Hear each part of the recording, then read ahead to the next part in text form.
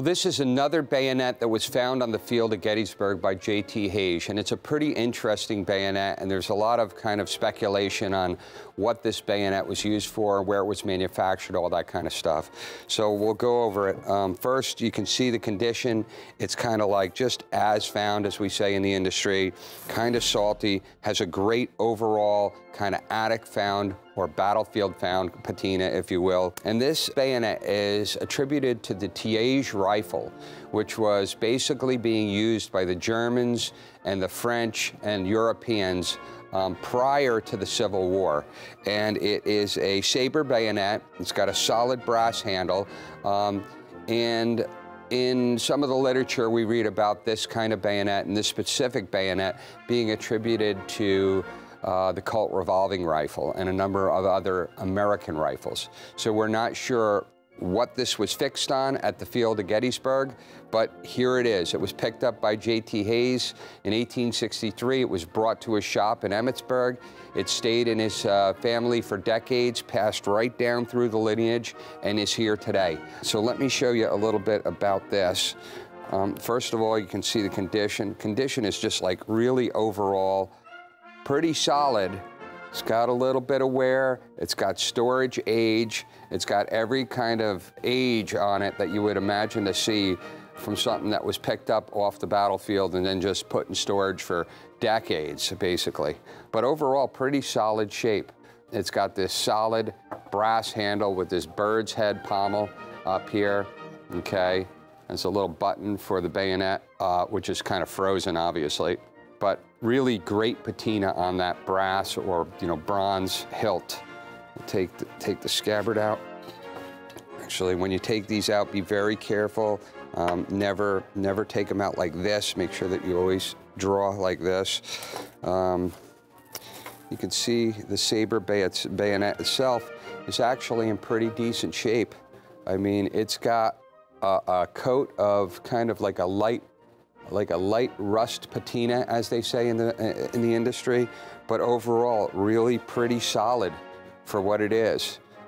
I want to talk about this a little bit. You can see on this side, right up here on the blade, is marked S and K really closely, right here.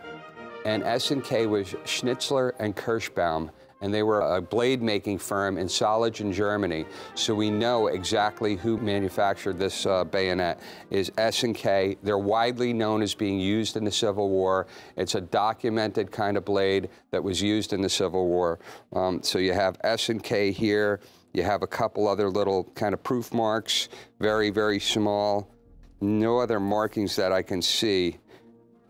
But the interesting thing about this bayonet is the scabbard. And the scabbard is actually for an Enfield bayonet, like an 1856 pattern Enfield bayonet. It's got the same, you remember I was saying that the Germans and a lot of people were using this kind of blade. Well, this was the same type of blade that was used on the Enfield bayonet, the Saber bayonet.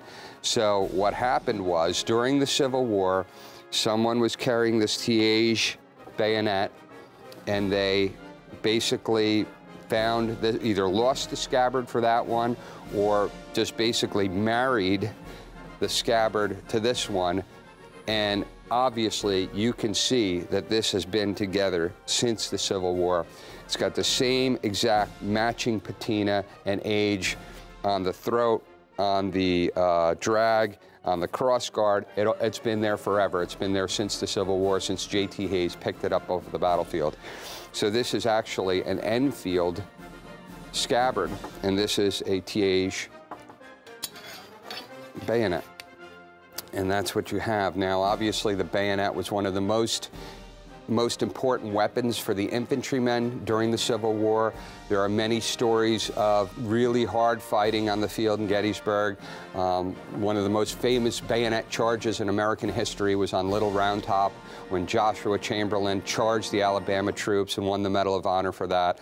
Pickett's charge also was just brutal hand-to-hand fighting, where bayonets were employed all along the field.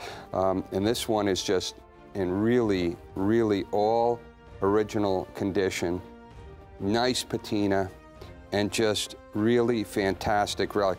So this Saber bayonet in particular could be used in a variety of different ways. Obviously, it was meant to fit on the muzzle of a gun and used as a spear and in that kind of format, if you will, but also big brass handle.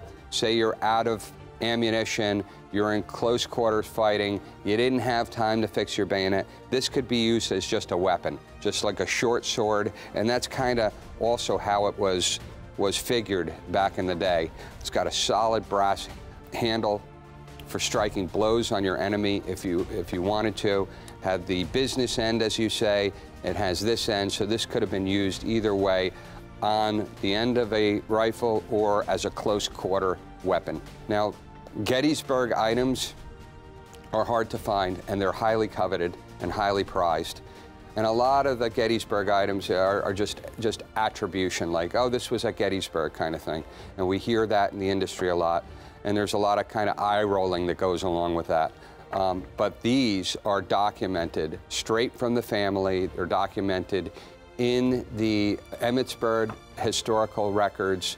And this is just a fantastic opportunity to own something that actually was on the field, picked up off the field, brought home, and we're going to provide all of the chain of custody for these items when you buy them.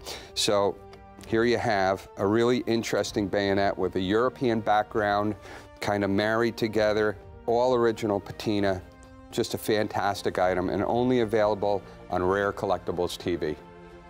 This is item M1389, a Saber bayonet for only $495. Again, that's item M1389, a Saber bayonet for the collector-friendly price of just $495.